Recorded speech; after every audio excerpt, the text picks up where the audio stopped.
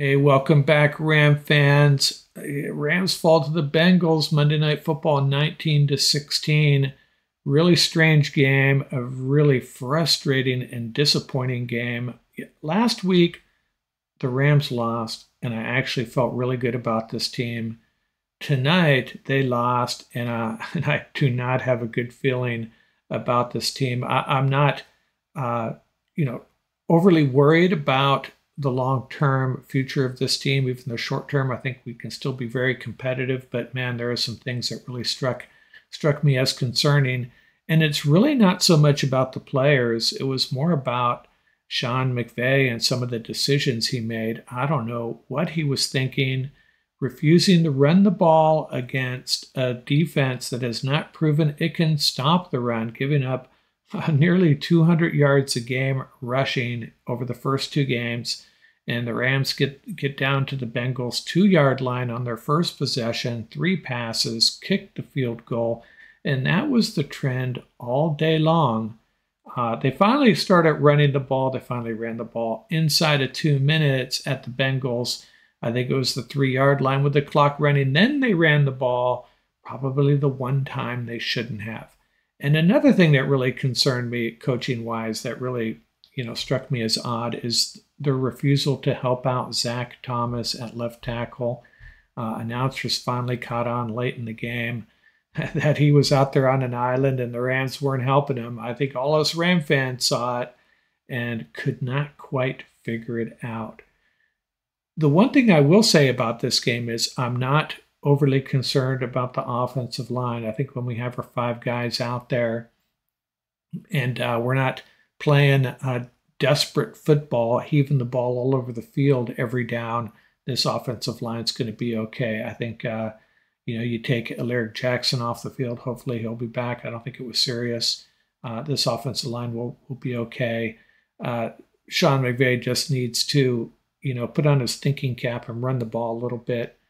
Kyren Williams had been so promising over these first 2 games, 10 carries for 38 yards against a really poor run defense. So a lot of things went against the Rams this game. It seems to be another trend, especially the last 2 games, the boink off the post for the Bengals field goal, tipped passes that are getting intercepted, that reversal of Tutu's TD, which I still don't understand. I think it was one of those plays where the refs looked at it and said, his heel must have touched the ground. How could he possibly have pulled that off? I didn't see the heel touch the ground, though, and I don't think any of us did. So a bizarre overturn, really disappointing. And, if they call that a touchdown, as they should have, and we don't have that tip pass for the interception, and a couple other things go our way, we probably could have still pulled off a win here. But the blame really falls on our approach on offense. I was really happy with the defense. The defense actually kept us in this game, and very promising effort by our defense. What stats are worth mentioning? Well, there's not a lot of pretty ones. The Rams were 0 for 10 on 3rd down. They were in the red zone 3 times and came up empty, and then they finally got in on the final one. I mentioned Kyren Williams' production, 10 carries for 38 yards. I'm not putting it on him. I'm not putting it on the offensive line. I'm putting that on the offensive coordinators, that offensive staff. I don't know. It was really strange. Puka finished with 72 yards receiving. Higbee had 71 yards receiving, and Atwell had the lone TD. Of course, Puka was shut down for a while by the Bengals defense, and then finally had the big catch on the final possession. So, hey, and remember, we had no Cooper Kupp. Cooper Kupp, he's going to change things for this offense. It's going to be a big change. We just need to get to 2-3. Whatever it takes, get to 2-3. That's why a win here would have been so big. If you're going to hand out game balls, kudos real early, those 2 guys on offense, Tyler Higbee and Tutu Atwell, really showed up.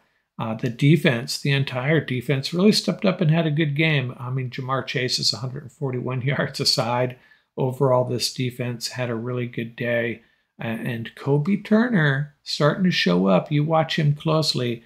I think he is a guy that's going to be, he's a keeper. He's a winner. He's going to be an integral part of this defense moving forward. I think he's outplaying Bobby Brown at this time. At least that's what a little birdie told me that was watching the defensive line play closely. Kobe Turner, he's going to be a solid member of this defense for a long time.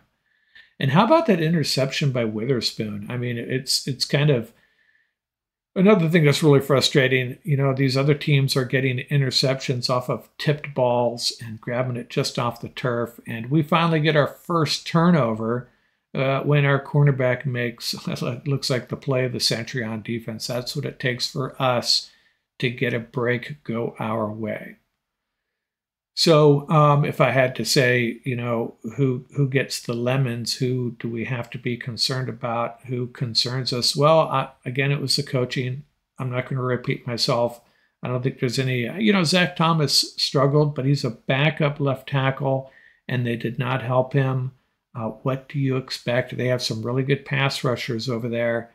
And again, bizarre that the Rams didn't figure out a way to help him out.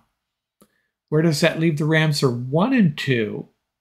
And if you had told me before the season started they were going to be 1-2 heading to Indianapolis, I probably would have been okay with that.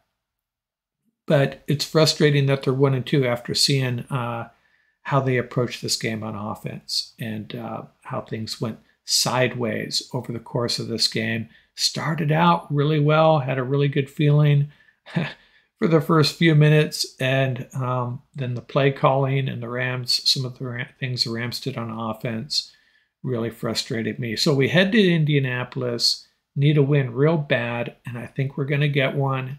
So if you're listening on the podcast, I will be back in a minute with some more notes on this game, on the coaching, the reffing, fearsome 4 big plays of the game. I'll review my 4 keys to victory for the Rams. Back in a minute with all that. Thanks a lot.